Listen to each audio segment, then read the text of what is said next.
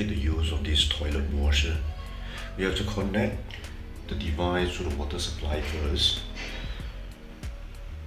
This is the connection, and let's on the water a little. Okay, you can see the water is starting to flush out. Then there's a button over here. I have indicated a go button here, so I can press the go button and the motor starts to turn. Motor starts to turn.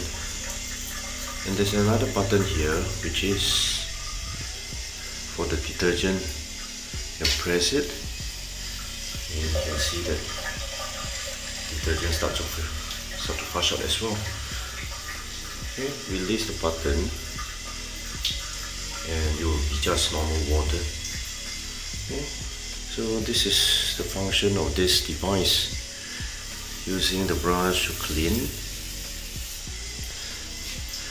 the bathroom, including the toilet bowl, the towels, the floorings.